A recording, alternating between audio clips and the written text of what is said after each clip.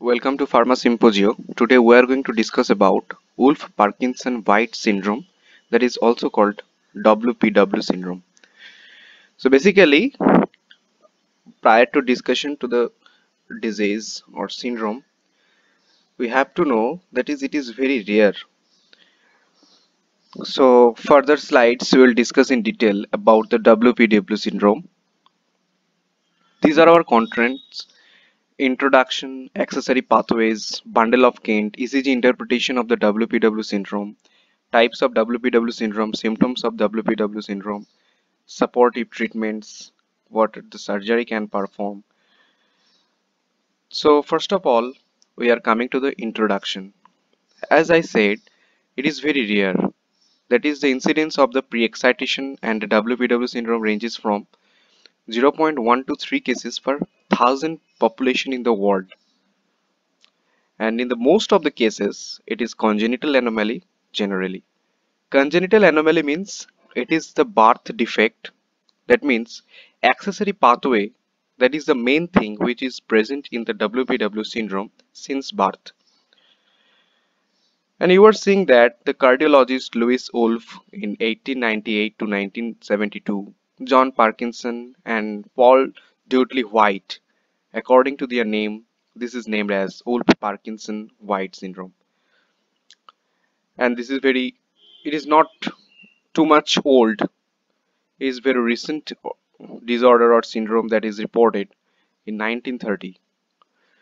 In this case, as you can see in this picture, this is supraventricular tachycardia or paroxysmal supraventricular tachycardia. Paroxysmal means fatal. Supraventricular means the electrical impulse which is responsible for the tachycardia, that is from atrium to the ventricle. And there is risk for sudden cardiac death, SAD. And there are only supportive treatment and surgical procedure. So there are no treatment involves the destruction of the accessory pathways till date. So what are the accessory pathways? In Wpw syndrome, the accessory pathways which is mainly associated, that is the bundle of Kent. As you can see in this picture, the bundle of Kent is the dot line, and which connects the which connects the atrium to the ventricle. Bundle of Kent is the normal. Initially it was the normal myocardial cell, like normal atrial cell, normal ventricular cell, and it is behaving like the specialized myocardial cell like SA node, AV node, bundle of His, Purkinje fibers, etc. So bundle of Kent has got the conductive property of impulse. So from SA node, when the electrical impulse is fired, it is going to the AV node, and it is also going to the bundle of Kent. This is the main reason for the Wpw syndrome. There are another accessory pathways like James fiber, Mahim's fiber. Mahim's fiber is not shown in this picture. James fiber is attached with the SA node and bundle of His, and Mahim's fiber is attached with the SA node and to the AV node. So James fiber is responsible for the LGL syndrome, that is a Lon-Ganon-Levine syndrome. This is also like Wpw syndrome, and which is very rare, LGL syndrome. In that case, all the atrioventricular valves will not work due to rapid impulse conduction. So our primary concern is bundle of Kent for Wpw syndrome. So what are the characteristics? It is most commonly present on the left lateral side. First of all, we are discussing about the position of the bundle of Kent. In the left lateral side means this yellow color, which is very common of the common position of the bundle of Kent. There are four positions, that is the left lateral, antero and posteroseptal, and the right lateral. So out of that, the left lateral is most common. after that right lateral, and very rare is the posturoseptal type. And you know, there is a bundle of Kent. It is not the specialized myocardial tissue. It behaves like that. It has lesser refractory period than the specialized one. So it is uh, taking very small interval of time to take rest. It can take the current bidirectionally. In this picture, if this is a bundle of Kent, this is accessory pathway bundle of Kent, and here the SA node is there. SA node is firing, and you can see there is a current is passing to both direction. That is from AV node, there is a normal pathway, and from the accessory pathway. This is the bundle of Kent. So if the impulse is conducted from atrium to the ventricle, this is called antegrade conduction. And if the impulse is conducted from the ventricle to the atrium, this is called retrograde conduction. So we can see in this picture, bundle of Kent can take the current bidirectionally, and it has lesser refractory period than the specialized one, that is from SA node, AV node, and the Purkinje fibers bundle of His. So it will take very short time of rest. So if we take there is SA node is firing and AV node and the accessory pathways are present, so current will first go into the bundle of Kent and pre-excite the ventricular tissue. This is the main problem for the Wpw syndrome, and this is the main concept. Now the ECG interpretation of the Wpw syndrome. As we know, there is a pre-excitation of the ventricular cells is the main problem. So first talk about the normal PQRST. So SA node is firing, AV node is taking, then it is going to the bundle of His, then right bundle branch and the left bundle branch.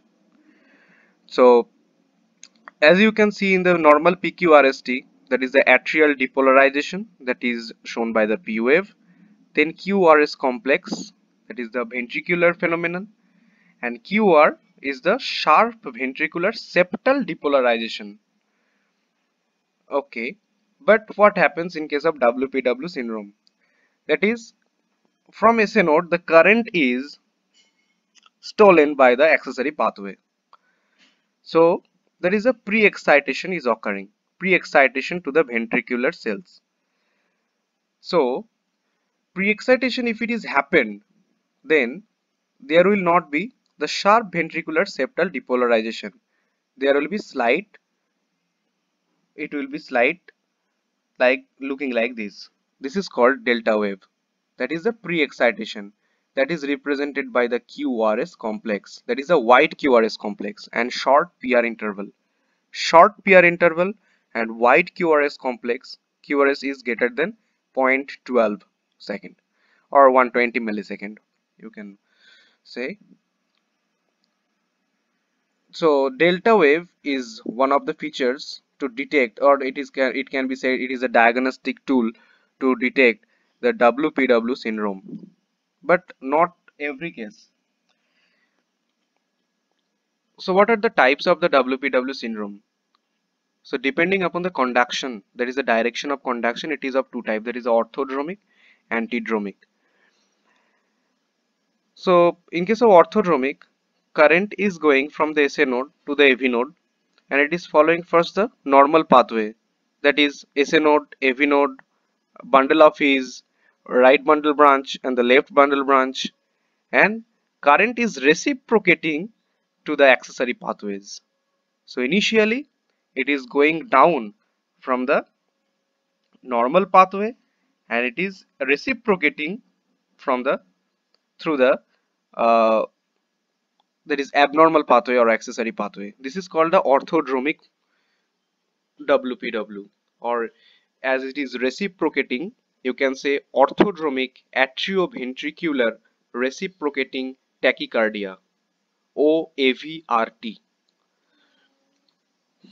So why it is atrioventricular? As you know, in case of PSVT, that is the supraventricular, that is current is passing from the atrium to the ventricle. Here is the same thing is phenomenon is happening. Next, in case of antidromic, from the SA node, it is going to the first bundle of Kent, that is the accessory pathway, and it is reciprocating through the normal pathway, that is to the AV node, and it is causing the tachycardia. That means the cardiac cycle, that is a instead of 0.8 second, it is taking a very short time. That means for 0.8 seconds, suppose it is taking zero point 0.2 seconds. So what will be the beats per minute? That is 60 by zero point 0.2, and in case of normal, that is 60 by zero point 0.8. So there are two, there is a orthodromic atrioventricular reciprocating tachycardia and antidromic atrioventricular reciprocating tachycardia. Now classification based on the delta wave position on the ECG.